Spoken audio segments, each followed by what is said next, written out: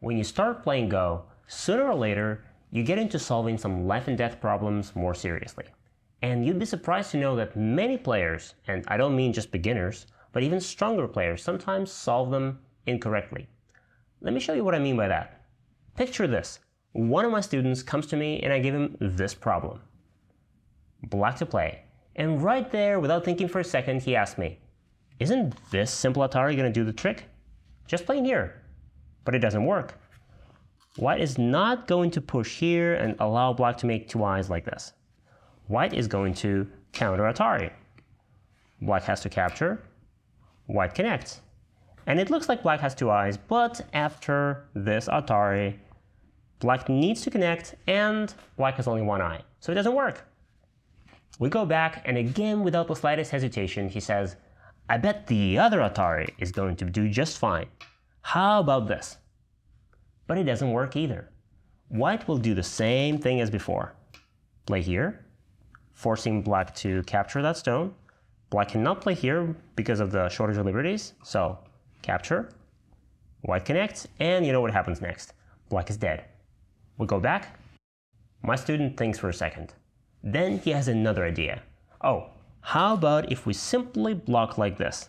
This has to work. And then I ask him, well, what are you going to do after white plays here? Black can't play this Atari. The only thing that black can do is make an eye in the corner. But next, Atari, and white captures everything. Finally, he realizes that this move is very important.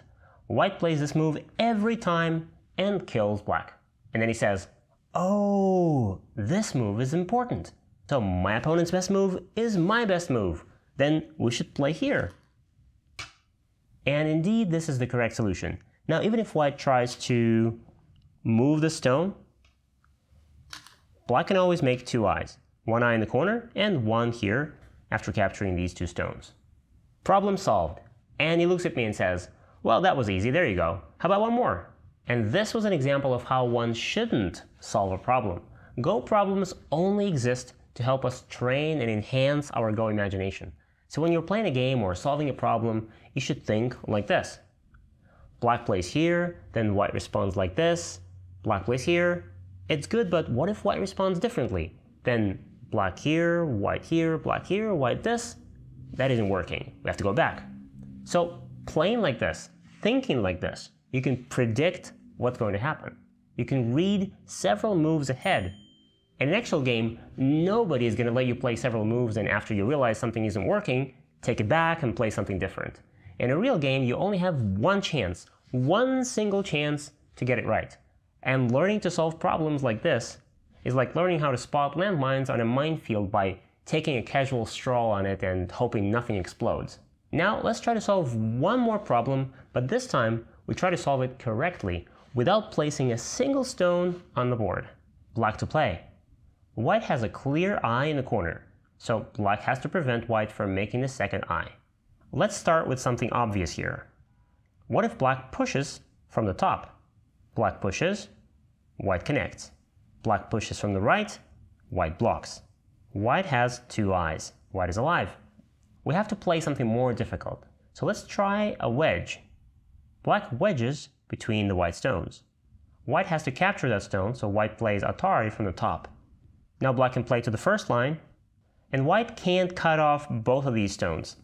So white needs to capture, black connects, and white connects. White still managed to make two eyes. We have to do better than that. We have to be sneaky.